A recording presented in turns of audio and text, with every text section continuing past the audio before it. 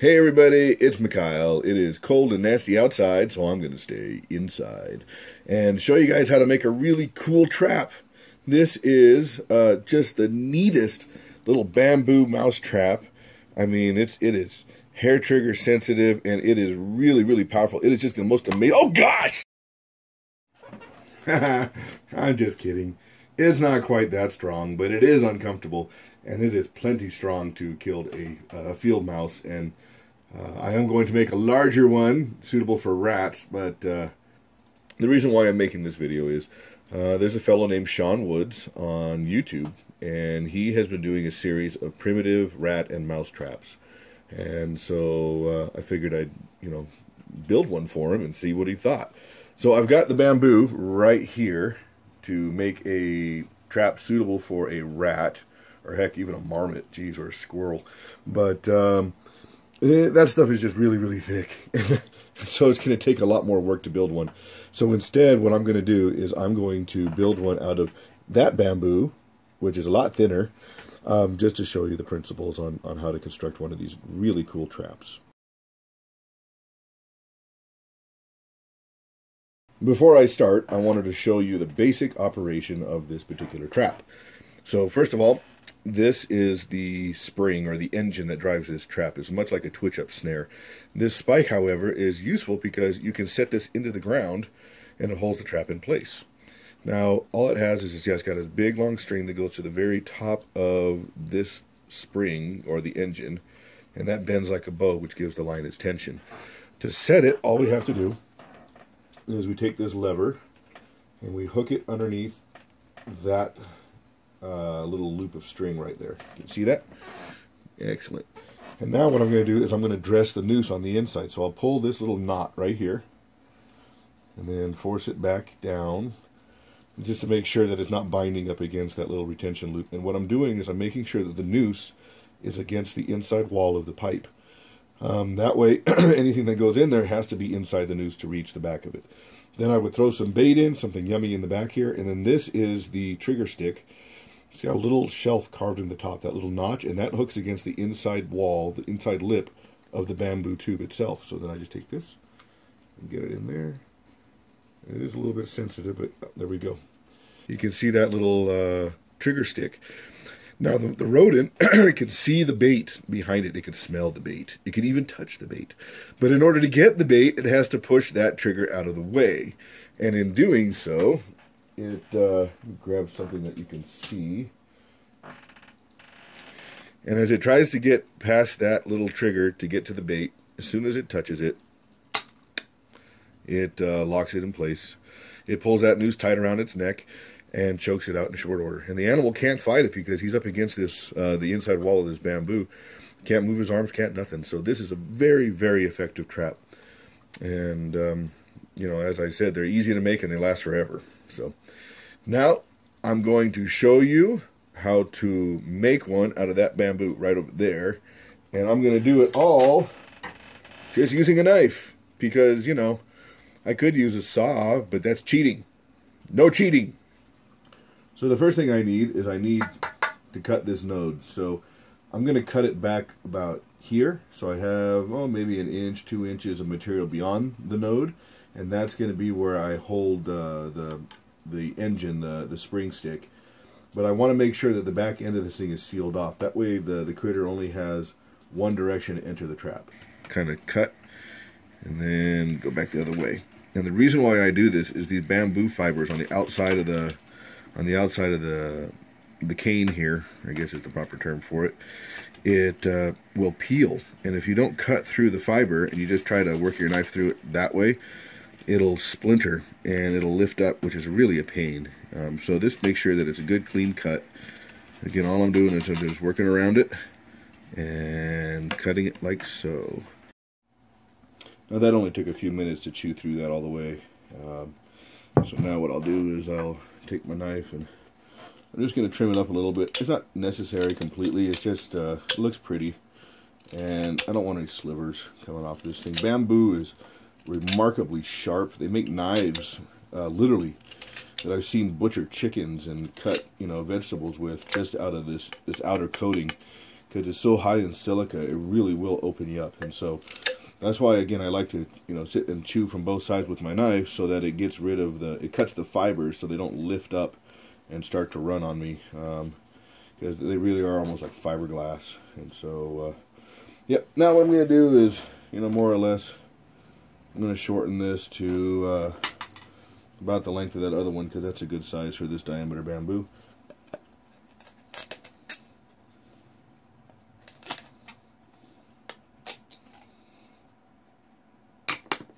Make sure they're nice and clean. But here comes the fun part. Here are the places where you want to cut. First, I want to cut where the noose is going to go. So I'm going to put a hole right here. And then we'll put a hole right here. Now those holes are going to be where the noose goes through, as well as the little rope that holds everything in place. And then I'm going to come back, and I figure, you know, length of a mouse's head is about 2 fingers or so. I'm going to put the trigger stick right about here. That's where I want to cut a hole for the trigger to go in, because that still leaves me enough room to put bait back here. But that makes sure that the mouse or the rat's got his head all the way in there before he touches it. Sorry, I know my hands are kind of large and it gets in the way on the camera. I'll do my best to make sure everybody can see what I'm doing. Boy, it sure is handy having that center line just kind of natural part of the bamboo there. So cut right to here. Okay. Then the last thing we're going to do is we're going to cut a hole here, and then one on the opposite side, which we'll eyeball a little bit, but you know, when we actually get the spring stick ready, then we'll use that to make sure that everything is lined up where it needs to be. Right about there. Ta-da! So 2 holes right there. We've got to open a notch here, open a notch here, and open a notch there, and that's all. So I will get to cutting those and show how I do it. I imagine that the awl on a Swiss Army knife would do an exceptional job of this. But dude, I've seen videos of guys who do these a million times more than I ever have, and they're using basically a machete to carve this whole thing. So I just wanted to show that this can be done with a very large knife. A lot of people would think, hey, it's, you know, not suitable for carving. I would say I disagree. It's all about learning to use the tools at hand. So there's the 2 holes for the noose and for the retention loop. That really didn't take hardly any time. And then I'm going to cut right here. I'm going to open up that little spot.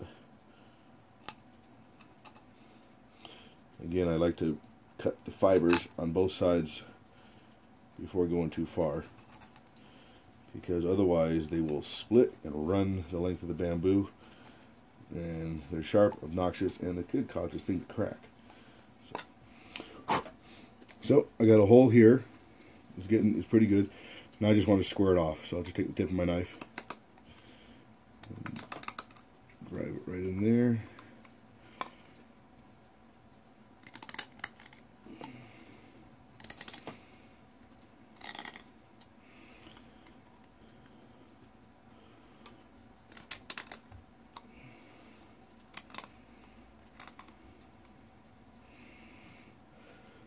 There we go. Got the little mouth. He almost looks like a little tiki man.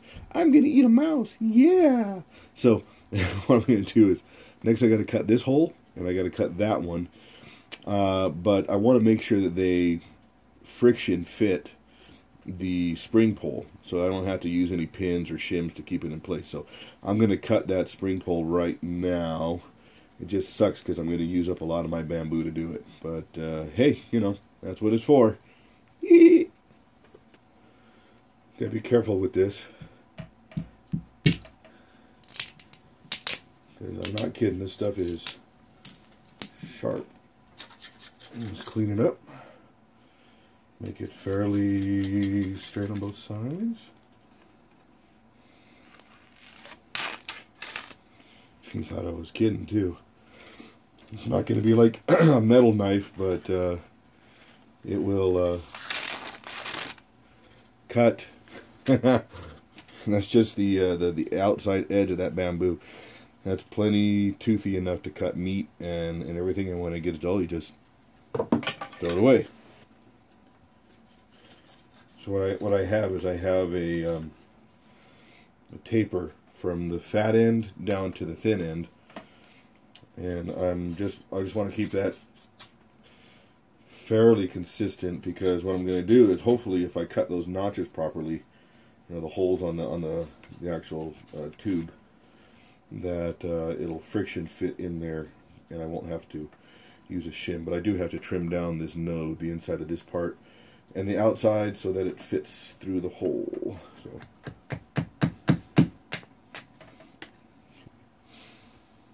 what I'll do is I'll get them both cut, but I'm going to err on the side of making them just a little bit too small.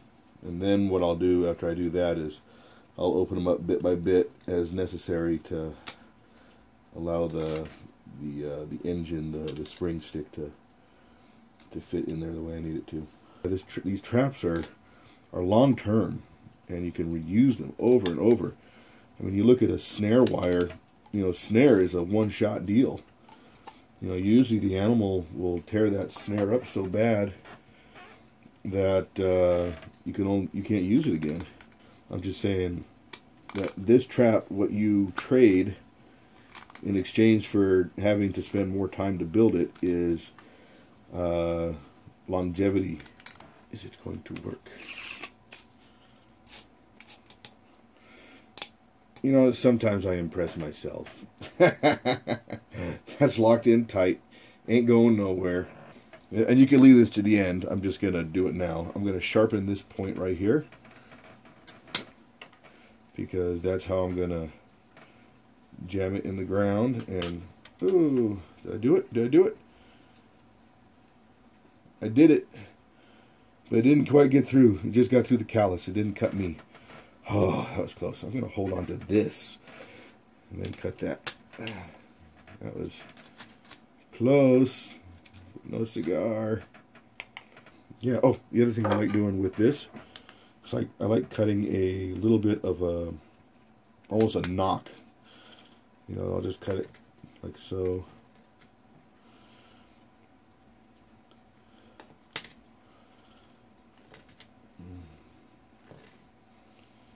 There we go. That way what I can do is I can make a loop on the end of my cord and just fit it over the top of this.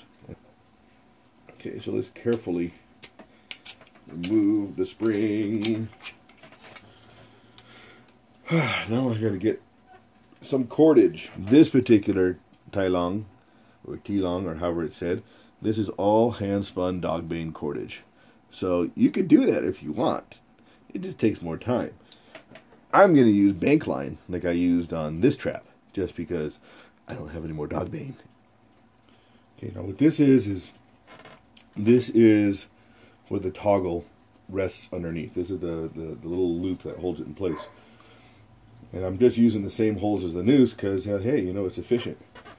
I don't have to cut any more extra holes. So all I'm going to do is I'm going to, about the size of the tube, you know, make a loop about yay big. There we go. So there it is. See how I tied that? Remove the excess. Ta-da.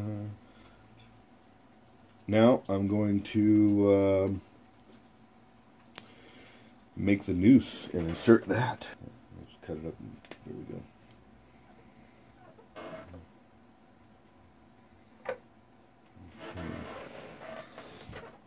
Now what I do is I take it to one end,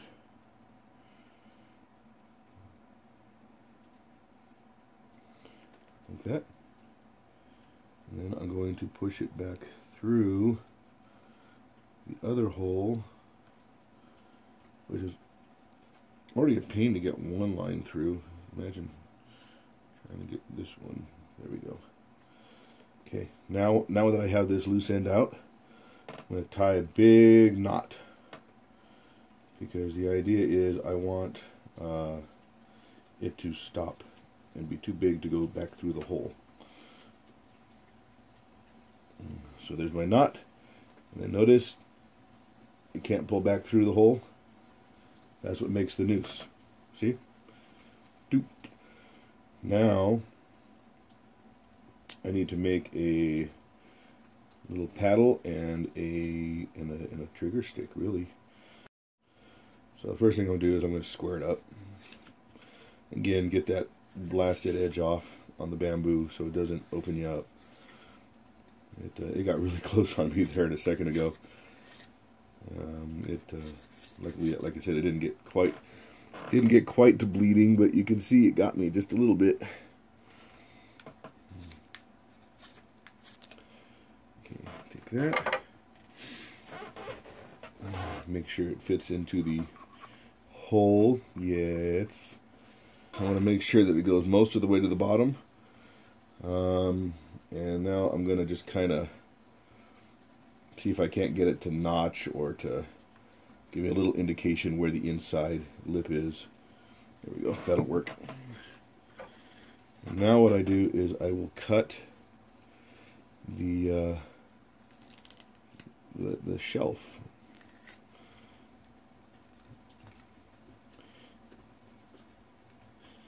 And the shelf is the, again, it's the trigger. It's what holds on to the inside lip of the bamboo tube. And whenever it is disturbed, that's what releases the trap.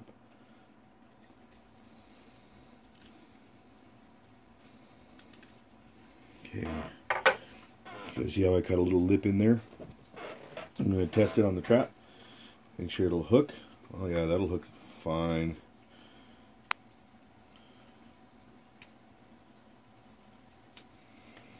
A wise man would have narrowed it up before cutting it off of the rest of the stick, because then he'd have something to hold on to.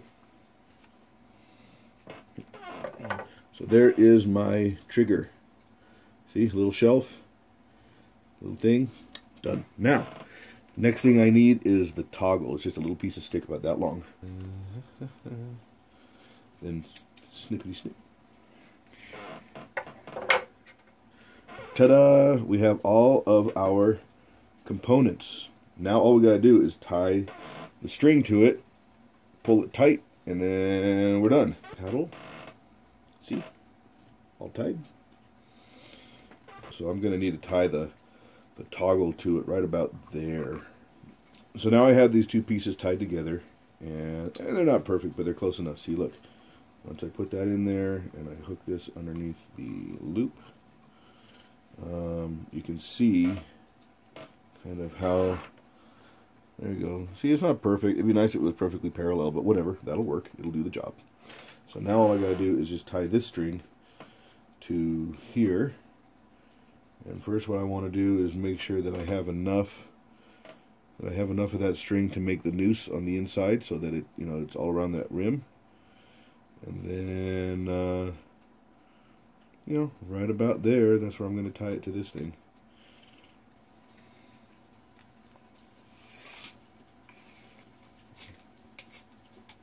Locks in place. And what I want to do is pull this up,